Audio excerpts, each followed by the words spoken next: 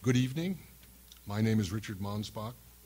As current president of the ISU chapter of the Venerable Phi Beta Kappa Honor Society, I have the pleasure and privilege to introduce Michael Deem, who is at Iowa State as one of the 2012-13 Phi Beta Kappa visiting scholars. Professor Deem is the John W. Cox Professor of Bioengineering and a Professor of Physics and Astronomy at Rice University.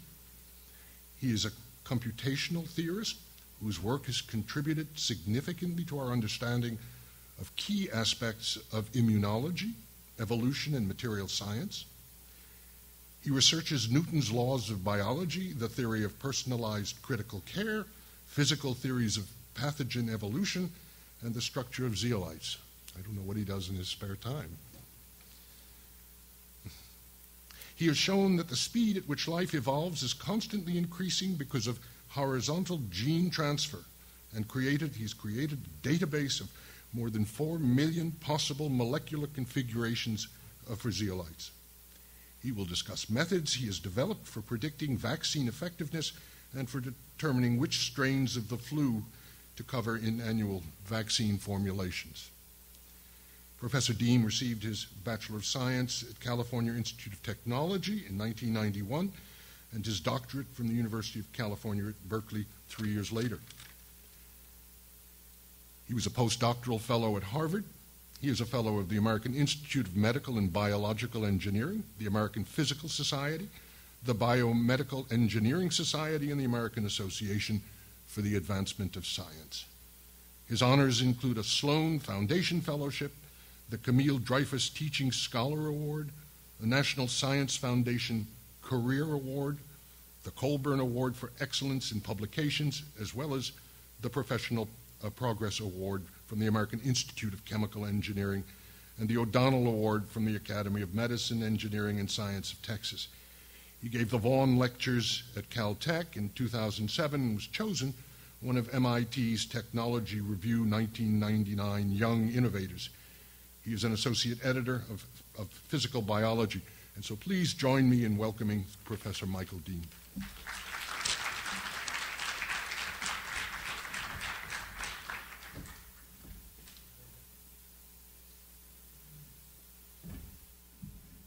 Well, thanks to Phi Beta Kappa for having me here and to the university for hosting me. It's been a real pleasure to visit the university. I think this is my first trip to the university itself, although I've been to the state before. I'll talk about evolution within your own immune system, and then also evolution within the bacterial or viral pathogens that might be attacking us as a population. And this is work done by a number of the people in the group. So John Quay, he was a graduate student. He then went on to do a postdoc at Stanford. He's now a professor of physics in Shenzhen, right across from Hong Kong. Jong-Man Park is a longtime collaborator. He's a professor in Korea. Kao Pan was a graduate student. He's now a postdoc at MIT. Carlos Rojo, he was an undergraduate at Rice, and he's now a graduate student. Actually, he's a medical student at University of California, San Francisco. And Enrique Munoz, he was a student who got a degree both in bioengineering and in physics and astronomy, 2 PhDs, and he's now a professor of physics in his native Chile. So I'd like to start off by telling you the grand challenges that were identified in global health. I'll then move on and talk for a bit about influenza. I'll describe a theory for how your immune system responds to a vaccine, and then how you respond later on to a virus that might be a little bit different from the vaccine. I'll describe this order parameter P epitope. That's a good measure of the distance between a vaccine and a virus. I'll describe how this is a useful tool for development of vaccines, and also how this theory can be placed in the context of epidemiology, so how the virus spreads from person to person and how it evolves as it infects a population. I'll then talk about detection of the emergence of new strains of viruses, and then I'll move on to dengue fever. I'll talk a bit about some of the issues with the vaccines for dengue fever and how we might design better vaccines. And I'll conclude with a discussion of CRISPR, which is the immune system in bacteria. So even bacteria have an immune system. This is where my office is now. The previous picture was in our older building. This is our new building. My office is somewhere here on the 7th floor. And we have a new program in systems and synthetic and physical biology that I want to mention. So especially for the undergraduates, if you're interested in these newer areas of engineering and math and physics, systems, synthetic, and physical biology is a pretty active area.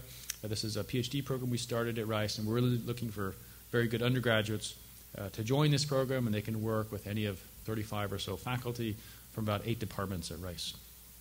So coming back to the grand challenges in global health, about 10 years ago now, Bill Gates announced a funding initiative to identify the grand challenges in global health. And about 20 people from 13 countries were tasked with this goal of identifying those grand challenges. They received suggestions from people all around the world. They got about 8,000 suggestions. And there were a couple criteria.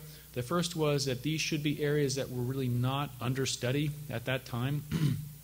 So cancer is obviously a grand challenge, but really we've been studying that for a long time, so it's not on this list. And then secondarily, sort of as a corollary of this first criterion, these should be challenges that, if addressed, may particularly impact lesser developed countries. So they distilled these suggestions down to the 14 that you see here. And what I like to point out is that 6 out of the 14 grand challenges in global health are related to vaccines. So 3 of them are related to childhood vaccines. For example, how can you give children vaccines, especially when they're infants? And the issue there is infants don't really have an immune system that's too activatable until they're 4 to 6 months old. And then 3 of the grand challenges are related to adults. So can we design better tests in model systems to evaluate vaccines? And you might think this probably would be animal models, but if we had enough theory, this could be a theoretical test. An engineering type of challenge is, can we design better antigens that give us better vaccines? And then a sort of complementary scientific question is, can we understand more about what it is in the immune system that's giving us that protective immunity? So vaccines are important, and this is largely what I'll talk about. How can we design better vaccines or new vaccination strategies or new protocols for administering vaccines? I'll focus on the flu in the first part of my talk. The annual influenza does have a certain mortality, but really perhaps what most of us are familiar with is 5 to 15% of the population does get the flu every year. There's some argument about what the mortality actually is. The number you'll typically hear is about 36,000, but it's really hard to know exactly what the mortality is because on death certificates, really it's influenza and pneumonia that is most commonly reported. And for influenza and pneumonia, that is roughly the 7th most common cause of mortality in the U.S. This is from a few years ago. So, influenza and pneumonia, this is a significant thing. And especially for people who have other complicating factors, say people who have heart disease, if you include that population, then you might conclude that the mortalities may be more like 90,000 rather than 36,000. So influenza is interesting, and many cardiology departments are starting to study influenza now. And really it is vaccination which is said to be the primary method to prevent the spread and infection of influenza, along with sort of general sanitation, washing your hands and so on. So I've been working on the flu for about 10 years now, and a few years ago I was involved with an effort to think about the effects of the swine flu. So in 2009, you might remember there was a big scare about the swine flu that emerged in Mexico City in the spring. And that summer I was actually traveling in Europe, and I was going from Paris to London. So I was starting in Paris by train. And Paris is the headquarters of the World Health Organization, so they make a big deal about sort of public health problems in Paris quite a bit. So here's a sign in the train station about the swine flu, and one of the things it says is don't go to public places. But you're reading this sign in the train station, so what can I do? I'm going to leave on the train. I'll do my best. And so I took the train from Paris to London through the Channel. And then once I got to London, I'd actually never seen this before in a Western country, but there were some people wearing masks. So it's very common in Asia, but it's pretty uncommon in Western countries. This was a mask that someone hadn't thrown out. They just threw it on the floor, but that was a sign of how concerned people were at that time about this swine flu. I visited an agency in the United States government called BARDA. They're sort of in between the CDC and the FDA. BARDA writes the contracts to the vaccine manufacturers. And I was going to talk to them about the swine flu. And that day, a few articles came out. One of them was on the website that swine flu could kill up to 90,000 people this year, and maybe up to half the population could be infected in that year. So remember that number, half the population could be infected. I'll come back to that in a few slides. So to give you more history on influenza, maybe there were epidemics before 1918, but 1918 is maybe the first epidemic where we have pretty good data on the effect. And this is what used to be called the Spanish flu. And that had a really high mortality. That was what we call H1N1. And then the next flu that had a big impact on us was the Hong Kong flu. That's what we call H3N2, and that was in 1968. And we tend to get, as humans, either H1N1 or H3N2. So before essentially the end of World War II, there was quite a bit of mortality from influenza and pneumonia. And basically, general overall public sanitation improved in developed countries around the time of World War II. So the mortality decreased quite a bit by the mid-1940s. But there is still an annual cycle to the mortality from influenza. So in the northern hemisphere, we have more flu in the winter and less flu in the summer. This is actually something people still debate about. Why is it that we have more influenza in the winter? And one of the more common theories now is that it has something to do with the lowered humidity in the winter. That might be favorable for the virus, and it's probably unfavorable for your immune system. Your lungs dry out and so on, and maybe you're a little bit more susceptible to infection. So this is what the flu looks like. It's a virus, so its genetic material is inside this, it's encapsulated. And on the surface of this virus capsule are essentially two proteins that your immune system recognizes a little bit, H and N. And H is more important. So H is hemagglutinin. This is the crystal structure of hemagglutinin. This part down here is sort of in the membrane, and your immune system doesn't recognize that much. And it's really this region up here that your immune system recognizes. And there are 5 what are called epitopes on this protein that your immune system recognizes. And they're shown in different colors here. So your immune system, when it is encountering influenza, essentially sees these regions of this protein. And if you sort of look at a scientific discussion of influenza, you'll see a name like this. So the first part of it tells you this is influenza A. It could also be influenza B. But influenza A sort of causes more disease in humans. The second part of the name tells you where this virus was first sequenced, where it was first collected. This is in that region, in this year. This is the 5th virus that was collected. This is telling you the year, and then sometimes at the end they'll tell you the H and the N. So that's sort of the full scientific name of the swine flu. And I'll focus on this part of the H. Okay, so how does your immune system recognize antigen? How does it recognize the flu?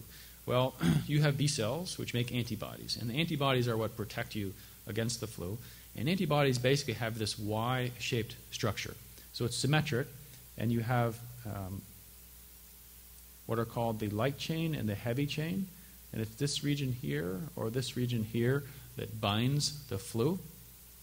And this region actually has 3 pieces, a V, a D, and a J piece. So in your genes, you have several possibilities for the V region, you have several possibilities for the D region, and several possibilities for the J region. You essentially randomly pick one of those.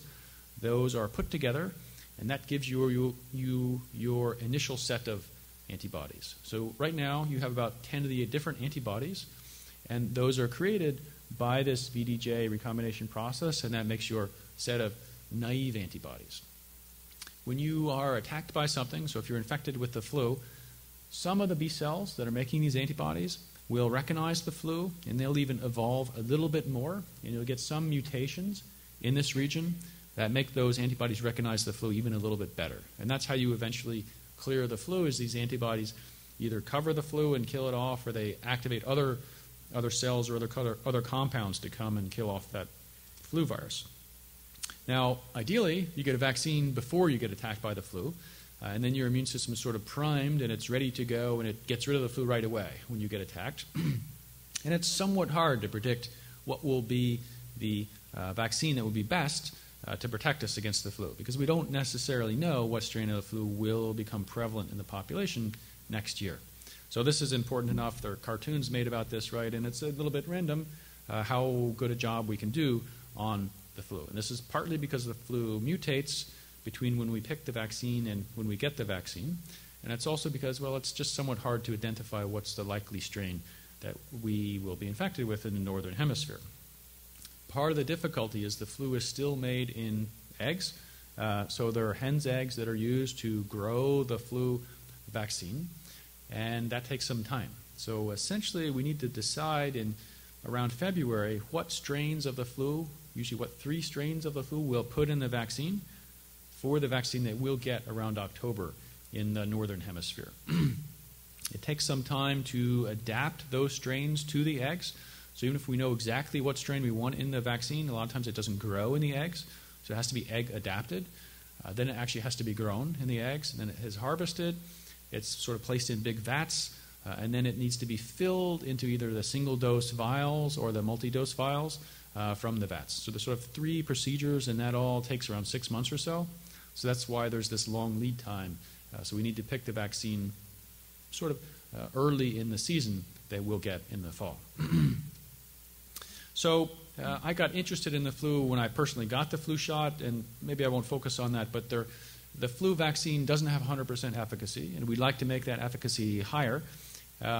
So we'd like maybe to have a theory of how does the immune system respond to a vaccine and then respond to a virus that might be a little bit different from the vaccine. And that's sort of what this graph is showing. So the idea is if you don't get a vaccine, then typically the immune system, in terms of some units, the immune system will produce a response. So even if you don't have a vaccine, most of the time you can clear an infection, right?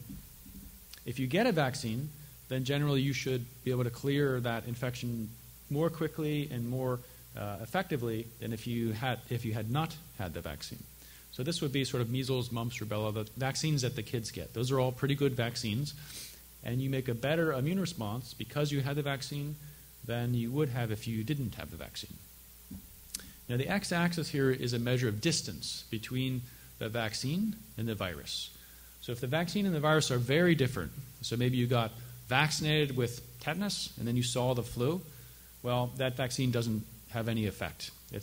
You're just going to make another response, and you're not really influenced by the fact that you had a vaccine. If the virus is the same as the vaccine, well, then you're going to make a really good response, and it's better if you have the vaccine than if you don't have the vaccine. And as the virus becomes more different from the vaccine, the effectiveness of that vaccine will go down. There might even be a region where the effectiveness of the vaccine is negative, but for sure the effectiveness of the vaccine will go down as the virus gets more different from the vaccine. And this is what we'd like to be able to predict, and that's what I'm showing you here. And I'll show you some data in a second, but the idea is we have a theory for how the immune system responds to a vaccine, and then how it responds to a virus that might be a little bit different from the vaccine. And we can understand some of the aspects of the immune system. So if you were vaccinated against a certain strain of the flu, how well do those antibodies recognize other strains of the flu? And typically, as the virus becomes more different from the vaccine, the ability of those antibodies to recognize different strains goes down exponentially.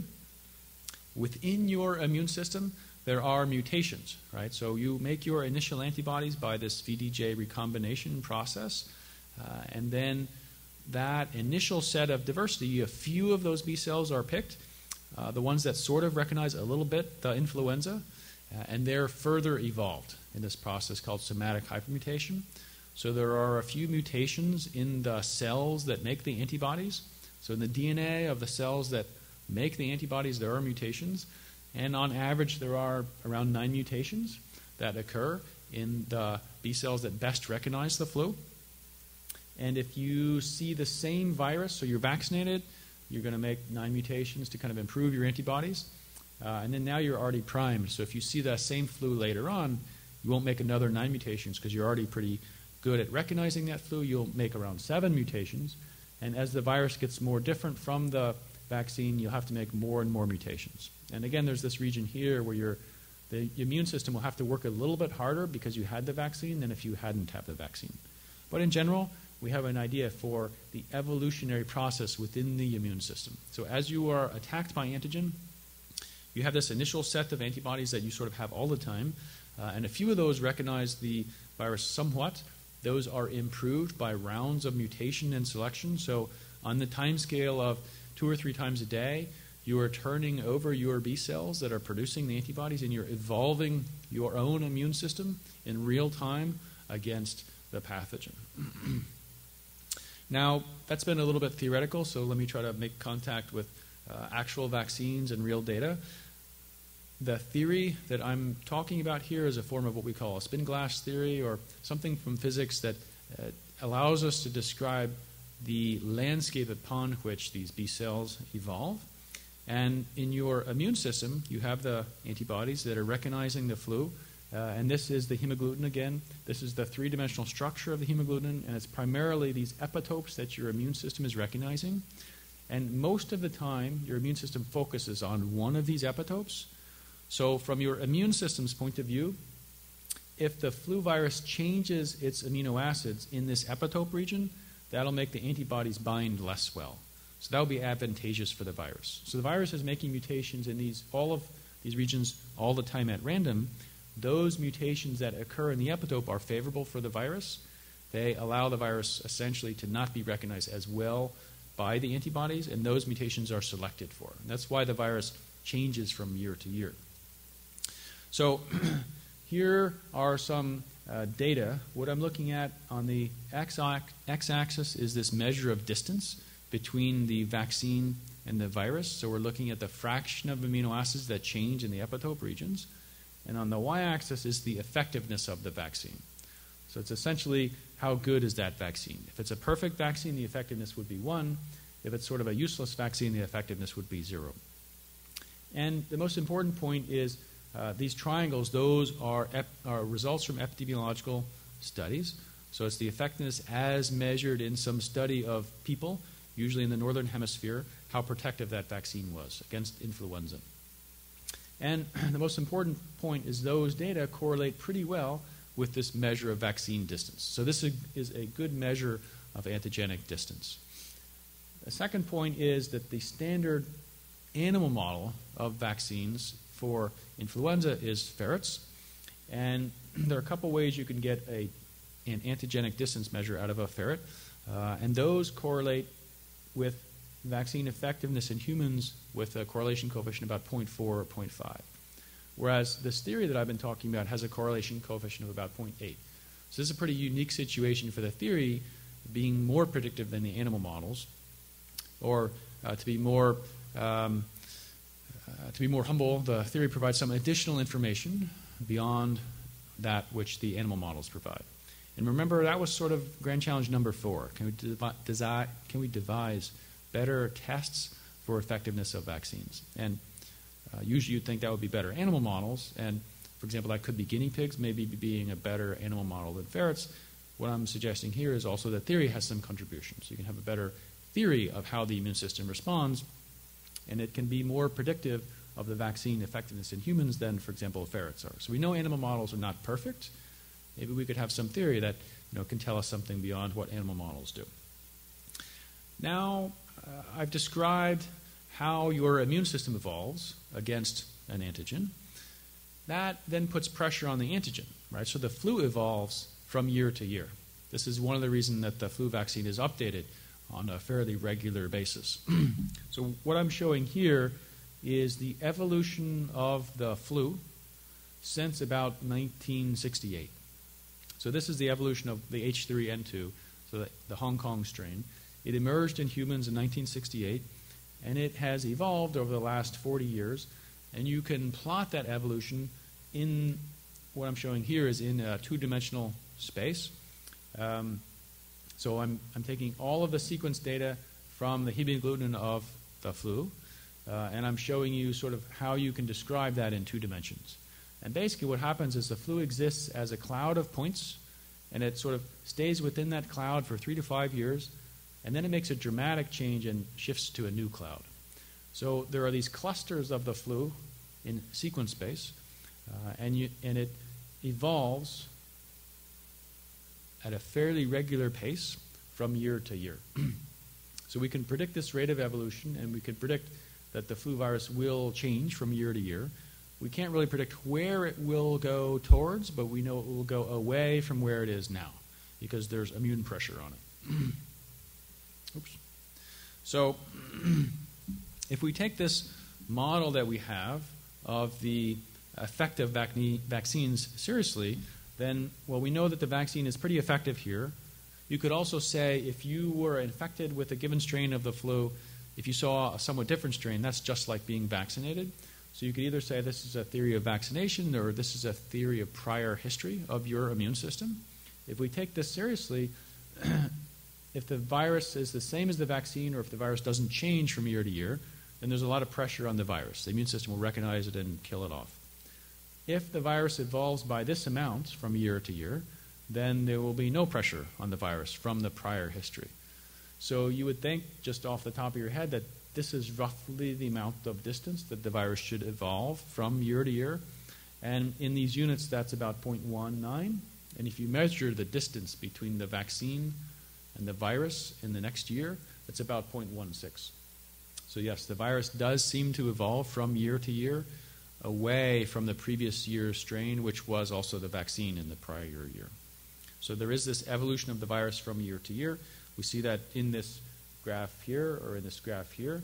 And we see quantitatively that you can predict how much the virus should evolve based upon what we know about the ability of the immune system to recognize the virus. So there's pressure on, for example, this hemagglutinin molecule in the flu virus to evolve. And the virus basically evolves away from this pressure. And the idea is that you have antibodies binding the hemagglutinin, and the flu is always making mutations, and those mutations which reduce the ability of the antibody to bind, that's favorable for the virus, and you'll see more of those viruses in the next year. So the virus can, for example, place amino acids on its surface that bind less well to the antibody, and that's favorable for the virus. So the simplest idea would be that the virus just puts charge on its surface, and we can see this in the history of the Hong Kong flu in people. So here I'm looking at the fraction of charge that's on the surface, and you can see that when the Hong Kong strain first went into people, the charge was fairly low, but it built up pretty quickly. And then when we stopped recognizing that epitope, the charge decreased. So we see in people the effect of this selection of our immune system on the influenza virus.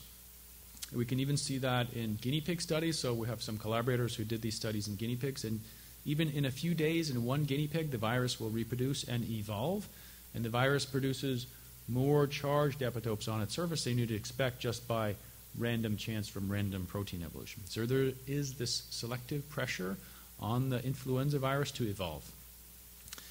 If we have a crystal structure of an antibody bound to the virus, then we can do more detailed types of calculations. We can do things from thermodynamics and calculate free energy changes, and that can tell us if we have this antibody binding this antigen, what happens if some of the amino acids in the antigen change. And we can calculate, for example, on average, how does the free energy change? And yes, the most disruptive thing the virus can do, the best thing the virus can do for itself is to put charge onto its surface.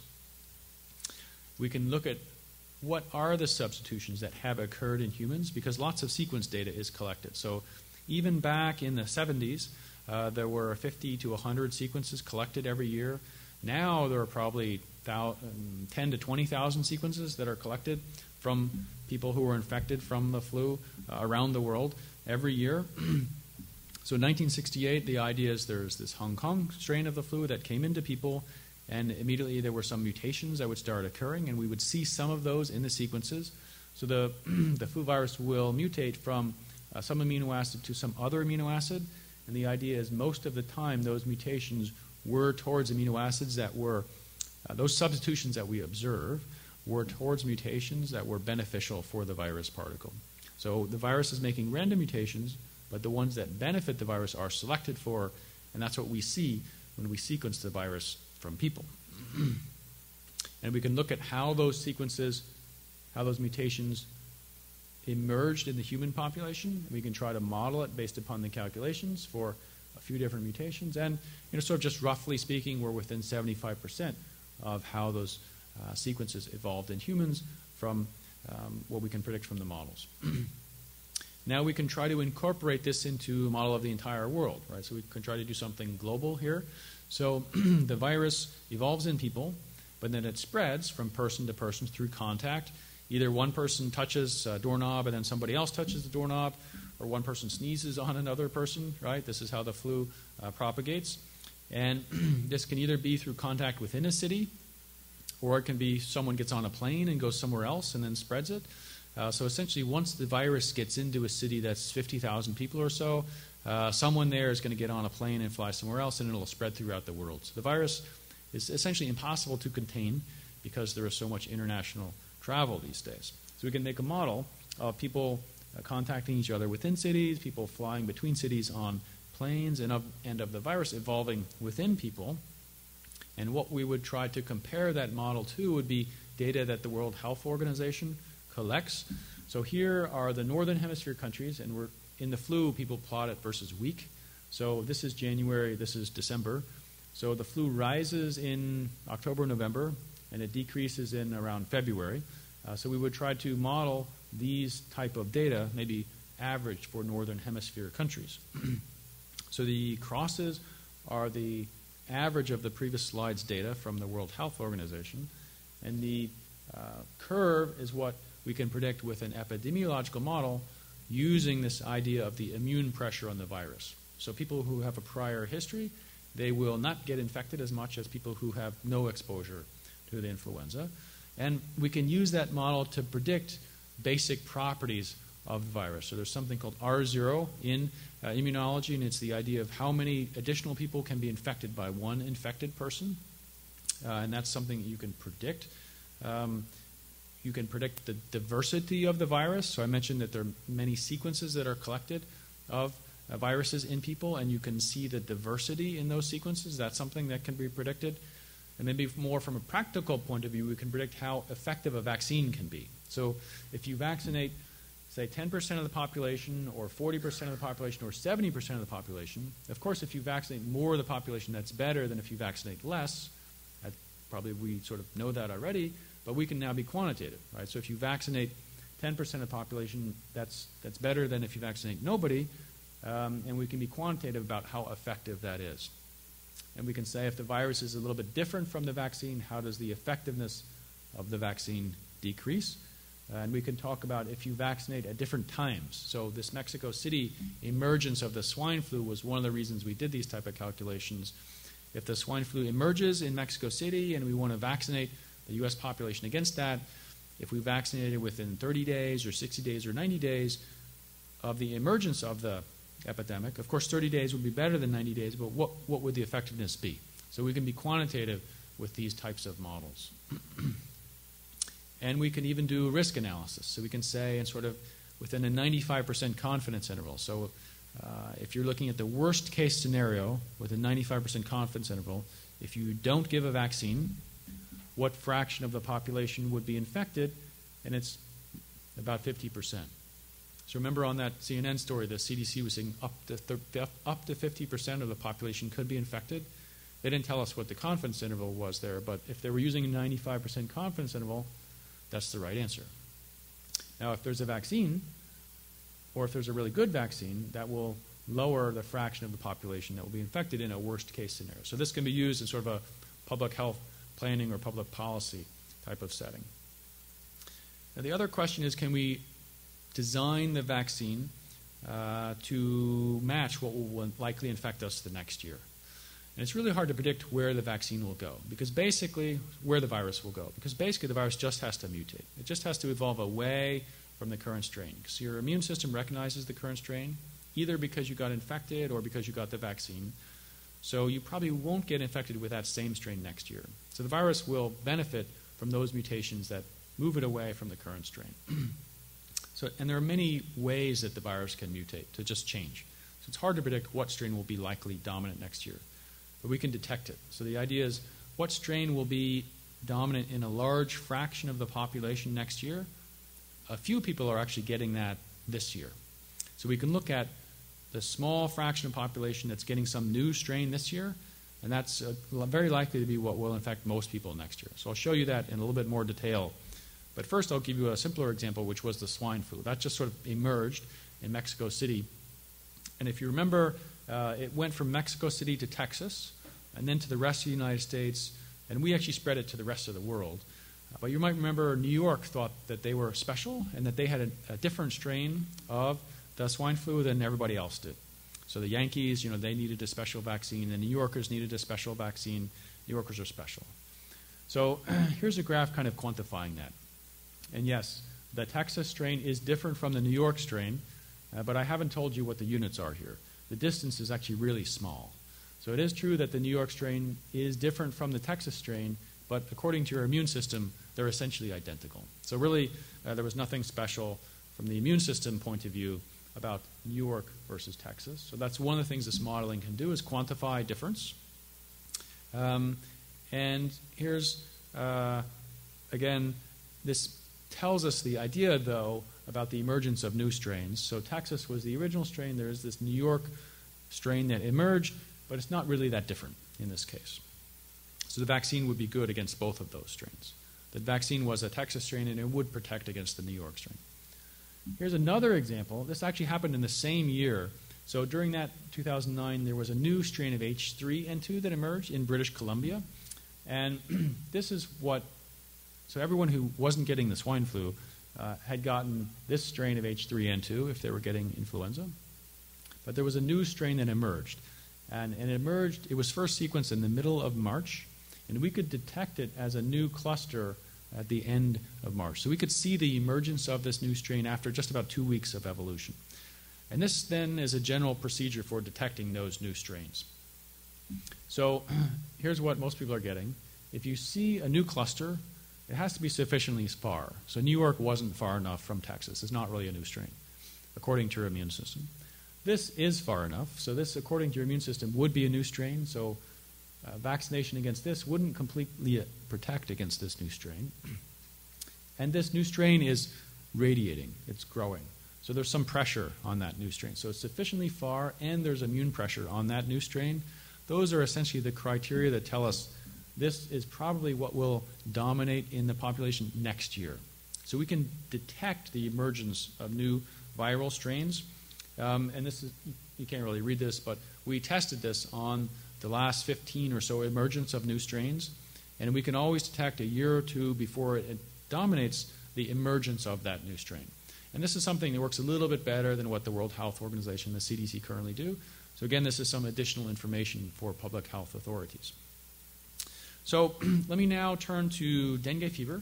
Dengue fever is a disease that is endemic in about 100 or so countries, in which about 2.5 billion people live. So it's primarily a tropical disease. Most of these countries are around the equator. For example, when I was in Brazil, essentially almost all of the scientists who were at the conference where I was had gotten dengue at some point during their life. I was in Portugal a few weeks ago at a dengue conference, and actually there's some islands off Portugal that have had dengue now, and they spread it to the rest of Europe. So there are about 2,000 cases in Europe, which is a small number of cases, but there is some dengue in Europe. We have some dengue in Texas. We screen the mosquitoes during the summer. We always find a little bit. There's some dengue in Hawaii and some more in Puerto Rico. So, of course, if you travel, some chance you might get dengue. And certainly the people who live in these regions, they're very likely to get dengue. So there are about 100 million people who could get dengue every year. So it's a fairly common disease. It's spread by a mosquito.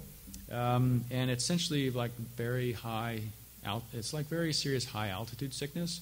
So your plasma leaks out of your capillaries into your tissue or into your brain or into your lungs, and you get this infection. It's encoded by this genetic region, and there are about 10 proteins that form dengue. and you make an antibody response against some of them and a T cell response against others. And what's interesting to me is that there are 4 serotypes of dengue, and if you're infected with one, you're actually more susceptible to a serious form of dengue from the other 3. So people really want a vaccine against all 4 serotypes of dengue. And here are some data from a clinical trial in Thailand. Now I've sort of summarized it over here in red. So what this is showing is that a vaccine given to people protects pretty well against some of the serotypes and not so well against some of the others. There was a recent, much more comprehensive study by Sanofi Pasteur of the dengue vaccine in about 3,000 people in Thailand, and it had only about a 30% effectiveness. So in particular, it didn't protect very well against dengue too. So people really want a 4-component vaccine. They don't quite have one yet. And this issue is the non-uniform response against the 4 different serotypes of dengue. So essentially what's happening is your immune system, so we developed a theory to explain this. It's very similar to the theory that we use to understand your immune response to influenza. There we were looking at antibodies and B cells. Here we're looking at T cells and T cell receptors. And essentially, some of the serotypes are just more recognizable than others, and you just make more T cells against those than against these others. So I said you have about 10 to the 8 different antibodies. You also have about 10 to the 8 different T cells. And overall, your immune system can maybe occupy up to about 5% of the mass of your body, right? You can't be all immune system. You're doing other things as well.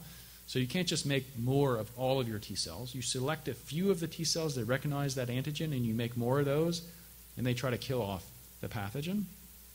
And, well, it's just possible for your immune system to recognize some of the serotypes more than it recognizes others. And you just make more T cells against those. So that's the essence of our theory. Just by random chance, some of the serotypes will be more recognizable than others. You make more T cells against those, and that's why you get this immunodominance. And that's bad for the vaccine because the vaccine then doesn't protect against the 4 different serotypes of dengue. So that gave us an idea, though, because this competition for access to antigen occurs in your lymph nodes, and humans have hundreds of lymph nodes, basically around all your joints. So the idea is, what if you vaccinated in different places? So maybe if you vaccinated with serotype 1 here, 2 here, 3 here, 4 there, then you might make a good T cell response in those 4 different places in the lymph node clusters. And because you physically separated the antigen, now the T cells don't have to compete with each other, and you make a more balanced response to the 4 different serotypes. And no one ever thought of that before for viruses. So we suggested it, and now there are at least 4 proof of principle experiments. So there were a couple experiments done on HIV. So HIV is also a virus. It's also somewhat controlled by T cells. So one of the experiments was of 2 different epitopes of HIV in mice. And when they vaccinated the mouse in the same place with the 2 epitopes, they got a much more narrow response than when they vaccinated the mouse in 2 different places. There was another experiment where they took 3 different clades of HIV, so maybe a US clade, a European clade, and an African clade. And when they vaccinated in the same place, they got a more narrow T cell response than when they vaccinated in 3 different places in the mouse. So HIV is somewhat similar to dengue because it's a viral disease and it has multiple strains, and it is somewhat controlled by T cells. So that's a very analogous type of experiment, and those experiments showed that this multi-site idea seemed to work. There was an experiment on dengue in monkeys, and that showed that if you vaccinated the monkeys with the different serotypes in different places, you got a much more protective response than if you vaccinated the monkeys with those serotypes in the same place. And then finally, Sanofi Pasteur is the world's biggest vaccine company, and they have a patent which cites our paper on the multi-site vaccination. So they have experiments that again show that the multi-site vaccination is more protective than the single-site vaccination against dengue. So, I'm really hoping that there'll be more development of this multi-site idea, of course for dengue, but also for other viral diseases that are somewhat controlled by T cells. The idea applies to cancer as well. So there are people who think about vaccinations for cancer, and that's where actually we first learned and got this idea for the multi-site vaccination. So let me conclude with a brief discussion of CRISPR. And here, CRISPR is a genetic structure that was first found in bacteria a while ago, and it's since been found in many other bacteria and also in almost all of what are called archaea. So these are organisms that are similar to bacteria. They're often found in extreme thermal conditions. And CRISPR has a certain genetic structure. Basically, you have what are called spacers and repeats. So you have the structure that looks like this, and it exists in the genome of the bacteria. So there's a genetic region of the bacteria that has a certain type of structure, which is called CRISPR. And it was only about 5 years ago that people realized this CRISPR is actually an immune system. So even bacteria have an immune system. So if you had taken a course on immunology or you read an immunology book, usually it'll say that jawed vertebrates have an adaptive immune system. And we need to revise that now. Really, even bacteria have an adaptive immune system. So I'll describe a little bit about this immune system that bacteria have. So bacteria are infected by viruses. And when that happens, we call those viruses phage. So bacteria are attacked by phage, and that's sort of bad for the bacteria. So the bacteria has this CRISPR, which protects them against the phage. And the way that works is when a phage attacks the bacteria, it can get in the bacteria, can make many copies of itself, and then sort of explode the bacteria, and then those descendant phages go off and try to infect some other bacterium. Some small fraction of the time, the bacteria might actually be able to incorporate some of the genetic material from those phage into the CRISPR. And if that happens, if that same bacteria sees the same type of phage later, it's protected against it. So that phage, when it infects a bacterium that has the CRISPR, it's kind of suppressed, and it isn't able to make copies of itself and really can't infect that bacterium. So this CRISPR protects the bacteria against the phage. They're not antibodies, but they kind of behave like antibodies. So this is an adaptive system because the bacteria is learning what phages are around, and it's remembering that by putting genetic material from the phage in its CRISPR. So the CRISPR provides a historical record of what the bacteria have been infected with. It's adaptive because it's changing over time, and it's heritable, so when this bacteria divides, it copies its genome, and those two descendant cells will have copies of the genome and therefore copies of this CRISPR. So this is really like our immune system. There is this adaptive immune system in the bacteria that the descendant bacteria inherit. So it's an interesting story how that was discovered to be an immune system. It was discovered by people who make yogurt. And you probably know that there are bacteria in yogurt. This is one of the reasons people eat yogurt. It has some beneficial bacteria in there. And the guys who make the yogurt, some of the bacteria were dying, and some of the other bacteria were not. And they really want the bacteria. And what they found was that the bacteria that were dying did not have the CRISPR. The bacteria that were surviving had the CRISPR. So there were phages that were attacking these bacteria in the yogurt, and then some of the yogurt was protected against the phages by the CRISPR. So it was discovered by sort of very applied people. They discovered this very basic aspect of bacteria. And now there are sort of several groups of people interested in CRISPR. One of them is interested in CRISPR because it's an immune system, and another group of people is interested because, well, this is a way of affecting what genes are expressed in bacteria. So one of the things we looked at was if you have a population of these bacteria, you can look at their CRISPR, and that tells you what phages have attacked those bacteria over time. So you kind of have a historical record. You sort of have a library of the experiences that these bacteria have had. And what you tend to see is that bacteria tend to share phages. They tend to share these records from the phages that occurred a long time ago. But the phages that are more recent, you see more diversity. So there's more diversity in the bacteria of recent phages than of older phages. So we sort of quantified that, and we developed theoretical models to explain that. And this, again, is another example of the evolution of the immune system in the bacteria. So the immune system is evolving over time, and there's more diversity in the recent part of the immune system than the old part of the immune system. And this is because the bacteria are being attacked by these phage, and this immune system is being selected for to match the phages that are in the environment. So to conclude, the immune system is an example of a real-time evolving system, and your immune system responds to vaccines, and that protects you against viruses, but the protection depends on how different the virus is from the vaccine. And we have developed models of that effectiveness of vaccines. The P epitope is a measure of this antigenic distance, and if we take that model, then we can predict how the virus will evolve from year to year. So the virus needs to evolve a certain distance in order to escape from an immune response. And we can also detect the emergence of new strains. We know that the new strain has to be a certain distance away from the current vaccine, and then that new strain has to have immune pressure on it. It has to be radiating outwards. And this is a tool that we can use to detect new strains and therefore decide what to put in the vaccine in February for what we're likely to be infected with in October. I mentioned dengue fever as an example where you have multiple serotypes or multiple strains and your immune system has a hard time covering all those strains simultaneously. But if you do multi-site vaccination, this can help your immune system learn to recognize all those strains. I mentioned this also applies to HIV, for example.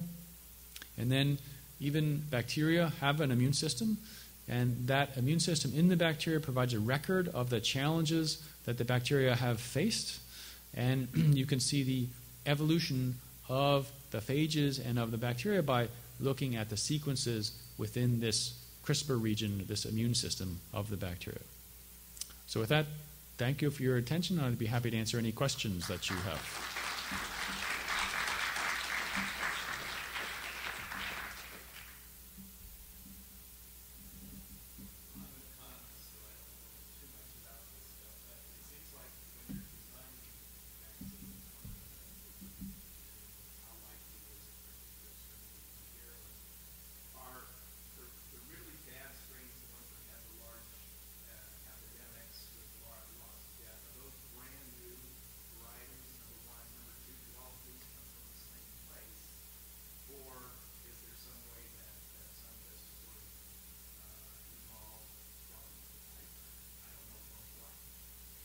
So, the general idea is there have been 4, now 5 pandemics of flus, and these are always quite different, quite new strains of the flu. So the first pandemic was H1N1.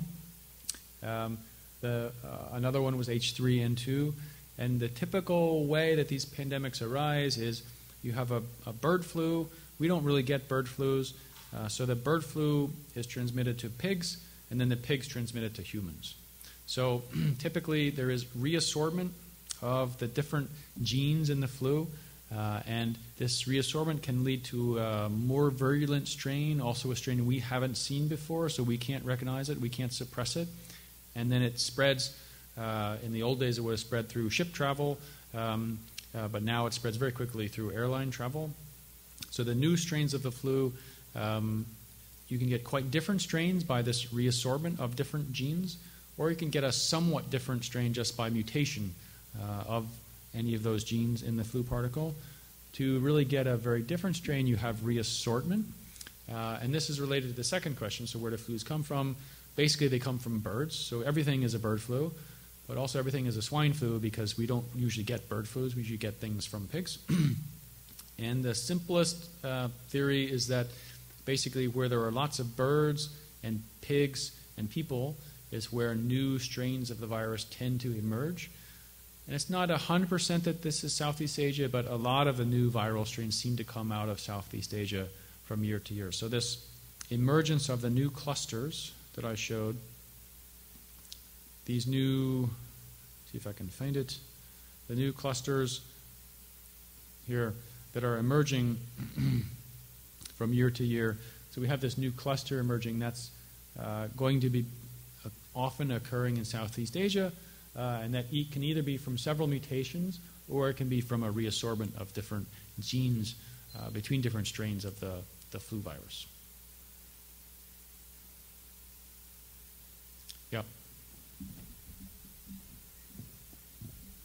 Is Is there a correlation between the match of, say, the vaccine from the previous year and how much evolutionary jump there is in the flu virus? For example, if you had a really good match from the previous year, will that cause the flu virus to jump into a whole new cluster? So the idea is generally you would think yes, but so let me try to find one of the graphs. But there's a little bit of a subtlety because really more people get the flu than get vaccinated. Because there's 7 billion people on the earth, 5 to 15% get the flu. So there are about 700 million people who get the flu every year. Now in the US, maybe half the population, a third the population gets vaccinated, so maybe 100 million get vaccinated. In Europe, I don't know, maybe 100 million. But the rest of the world, pretty much nobody gets vaccinated. So probably 200 to 300 million people get vaccinated every year. So there's probably more pressure on the flu from prior history of infection in people than there is from the vaccine.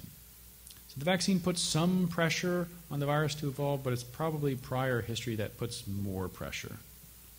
So I would say essentially there's fairly constant pressure on the virus to evolve from year to year. If you have a really good match to the vaccine, there's a little more pressure, but it's maybe an additional 200 million people versus the 700 who got the flu anyway.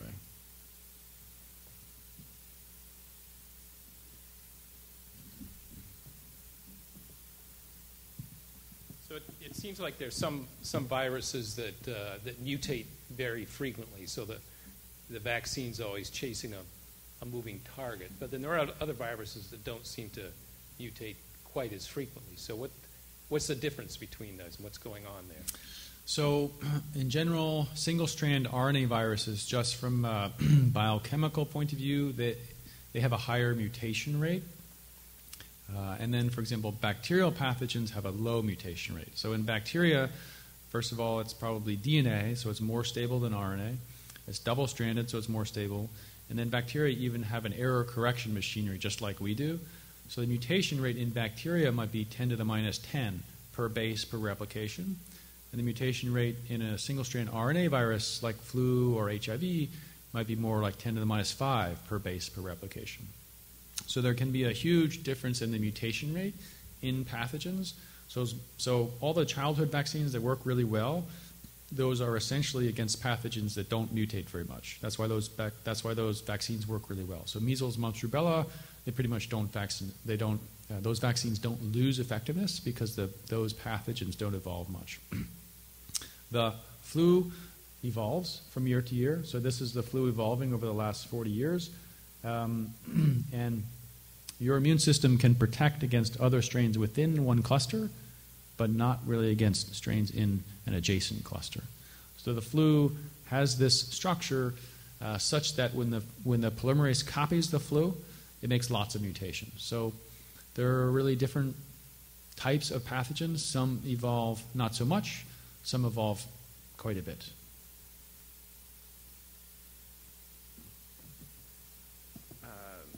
In the last couple of years, there was one flu virus that became somewhat controversial because they were doing work on, I guess, some very virulent form of the flu. They were trying to publish their work. You're supposed to be able to replicate, and there were issues as to whether or not you could actually share samples on these things. Are the mathematical models actually a solution to that problem? So there are two sets of experiments that were a little bit controversial. The one before what you're talking about was people actually exhumed victims of the Spanish influenza, and we now know the sequence of H1N1, and really anyone can go out and synthesize H1N1, that's Spanish influenza. The experiments you're talking about are, there is something called the bird flu, which is actually H5N1, and not that many people have died from it, but if you measure in a certain way, half the people who are infected die. So the mortality rate is really high, even though only maybe 300 people have died. So that bird flu doesn't transmit from person to person. There may be 2 or 3 examples, but basically doesn't transmit from person to person. And people are very concerned if that flu really could transmit from person to person and it killed half the people, then we would have 3 billion people on the earth instead of 7. So people try to anticipate how will the virus evolve person-to-person transmissibility. So there are a number of experiments that have been done to see how could you evolve that virus so that it would transmit from person to person. And 2 experiments like that have been published now. They were done in ferrets, so they're trying to look at ferret-to-ferret transmission. So there was a study done in Wisconsin, and then a study done, I think, in Japan. There are also other studies that you don't hear about. And the idea was if we could predict how that virus will become person-to-person transmissible, then we can make a vaccine against that strain now in the anticipation of that maybe happening in the future. The problem is, I mentioned there are really many ways the virus can evolve. So the 2 experiments that were published, the virus evolved ferret-to-ferret transmission in 2 different ways. So basically, those were not particularly helpful experiments. There are probably many ways that the virus can evolve person-to-person transmissibility. So, there are many things that could happen, and really we can worry about all of them, but most of them aren't going to happen. So, one strategy people are thinking about is can we get faster at designing the vaccine? So instead of designing the vaccine in eggs, can maybe we grow it in cells or something else that's a little bit faster? So either cell-based technologies or even cell-free technologies for designing vaccines, having a very rapid ability to respond to new strains, that's something that's probably universal, and that's something that there's a lot of effort on these days.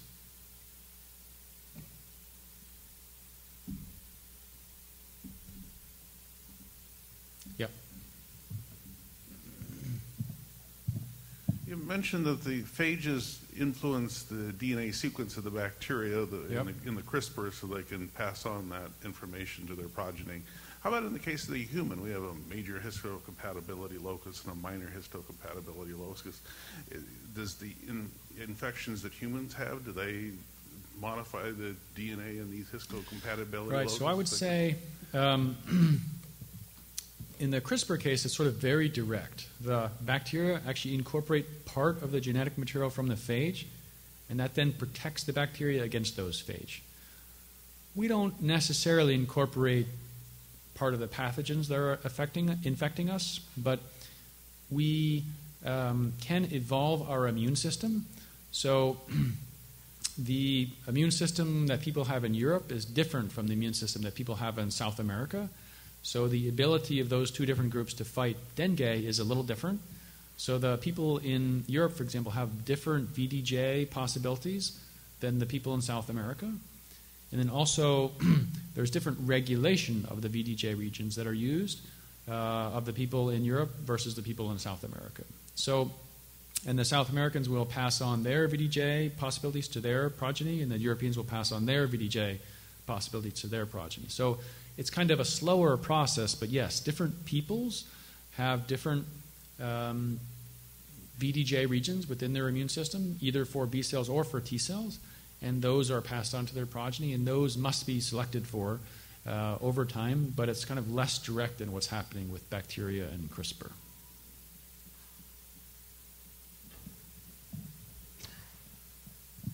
I want to make a comparison with cancer, which is probably ridiculous, but there's this great search for a cure for cancer, and at times there seem to be great movements to achieve this. I think now we realize cancer is just too varied, and we'll never have a cure for cancer as such. But do you think there will ever be a cure for the flu? Will we ever get to the point where we can come up with something where we will not have every year an outbreak of flu? Right, so there are people who are thinking about this, and one of the, so most of all the vaccines against the flu basically are inducing B-cell response, antibody responses against this region up here. And basically the virus has evolved so that it can change this region up here. So the virus has kind of evolved to survive. So it puts these epitopes out there, your immune system recognizes it, but the virus can evolve these epitopes and it runs away, essentially. And that's really why the virus still exists. So there are people who talk about, well, there's not much evolution that happens down here. Why don't we try to make antibodies against this region down here, and then that'll be a universal flu vaccine because there's no evolution down there, and that they never really say we'll eliminate the flu, but at least we'll have a universal vaccine. So I'm on the NIH study section to select proposals for new vaccines, and this is one of the things we see a lot now are proposals for these universal vaccines. Only a few people seem to have these universal vaccines, these universal antibodies. So there are a couple points. One is maybe these antibodies also bind proteins that most of us have, so that wouldn't be a good vaccine. You generate a lot of autoimmune disease. Another point is, I would say probably there's not much evolution down here because right now there's not much pressure, but if you started vaccinating against these regions down here, it'll probably start evolving down there too. And then third, to really eradicate the flu doesn't just infect humans, but it infects birds and pigs. Probably we'd have to vaccinate the birds and the pigs too. And maybe you could do the pigs, but the wildfowl, they're going all over the place. So you'd have to put out a lot of bait to vaccinate a lot of birds to really eliminate. So for a single host disease, I think you have a chance of getting rid of it, maybe with polio, for example. But for the flu, because there's this wildlife reservoir, I think it would be really hard to actually eradicate.